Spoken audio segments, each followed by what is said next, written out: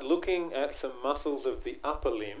So on a plastic model, to begin with, let's look at some of the muscles that attach the upper limb, the pectoral girdle, to the thorax. So here on the front, firstly, we've got the large Pectoralis Major muscle. You can see it's got a big, broad attachment here to the clavicle, sternum and costal cartilages, and then it tapers to a smaller attachment out here on the humerus. So that's Pectoralis Major, here seen on the right of this model. And if we look at the left, just note that Pectoralis Major has been removed from here, and that means we can see Pectoralis Minor. So the deeper pectoral muscle can be seen here, and you can see it coming up. It's much smaller, but you can see it coming up to attach to the coracoid process. So that one, Pectoralis Minor. And if we then have a look, while we're there, if we can, on this angle, you can just see subclavius under the clavicle here. So it's only a small muscle. It's sitting directly inferior to the clavicle, and you can just see part of it there. So that's subclavius there. And then, of course, we have the deltoid. So on either side, on the left-hand side of the model here, or the right-hand side, we can see the deltoid. You can see that it's attaching to the clavicle, the acromion, and also posteriorly the spine of the scapula here. So here we've got the attachment there to the spine. So there's the deltoid, and then tapering to a point to see it attaching on the humerus at the deltoid tuberosity. Okay, then we can see from a posterior point of view the trapezius. Now the trapezius is a big muscle, has fibres running in several different directions, and we can see it here. Now on this right hand side of the model we have trapezius. On the left it's been removed, so we're not getting to see that classic four-sided shape that you get when they're both there, but we can see the right one here. Now the fact that it's removed though means we can see some other structures here on the other side, which is great. Then just inferior to trapezius we can see the latissimus dorsi muscle. So that's this one here. Again, big muscle, large attachments here to the vertebrae, and then the iliac crest, and tapers to a point, so it has a much smaller attachment on the humerus. And now with trapezius, I'm sorry, I forgot to mention that what we've got is very, very, well, identical attachments to the deltoid too. So with trapezius, its distal attachments are spine of scapula, acromion, and then clavicle, same as the proximal attachments of the deltoid.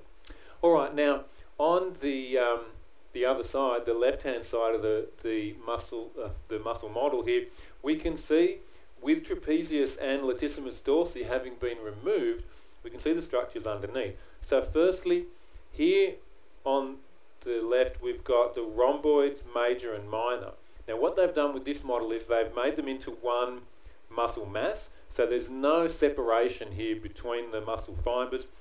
Often on other models, and sometimes on the specimens though, there will be a separation, and you will see about here a pretty clear dividing line separating rhomboid minor, which is the smaller superior one, from rhomboid major, which is the larger inferior one. Now they do have the numbers here on this model indicating where they're saying this is major and this is minor, but I always find it better to pin these on a specimen or model where you can clearly see that there's a dividing line, usually about here, between rhomboid minor and major. So remember, minor is superior and smaller, major inferior but larger. Now sitting just above them, we then have the levator scapulae. The levator scapulae comes from here, superior angle of scapula, up to the first four cervical vertebrae. That's the one that's going to elevate the scapula, so lift it up. I'll set my apologies please, I'll just move the model so you can see it more clearly. So here we have levator scapulae coming from scapula up to the first four cervical vertebrae in a position to elevate the scapula. Then we can see the rotator cuff muscles. So if we look on the scapula here, we can see the spine of the scapula pretty clearly here. So superior to the spine, we have supraspinatus. And then inferior to the spine, all of this is infraspinatus.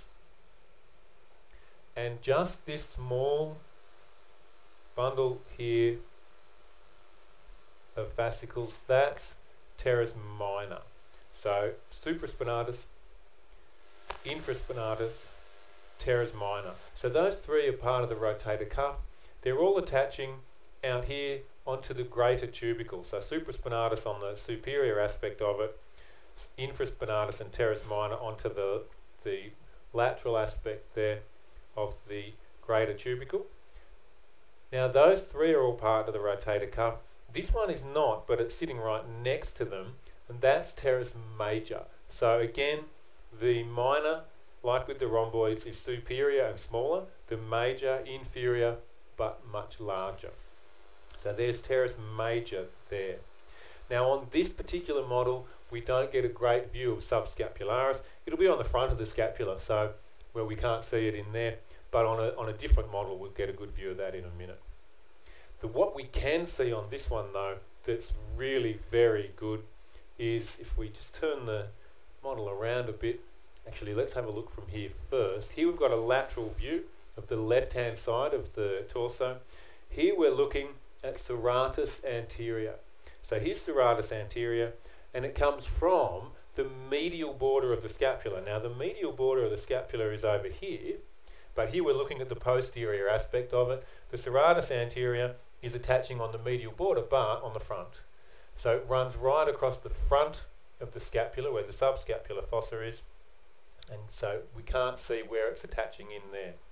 Sometimes on the specimens you can clearly see that attachment to the medial border of the scapula, but here we can see it beautifully on the rib cage. So on the anterior and lateral rib cage, there's Serratus Anterior. You can see it there. Now it is also possible to see it on the other side of this model where Pectoralis Major is still intact, but there's less of it to see. So again, that's Serratus Anterior there on the right hand side of the model from an anterior point of view.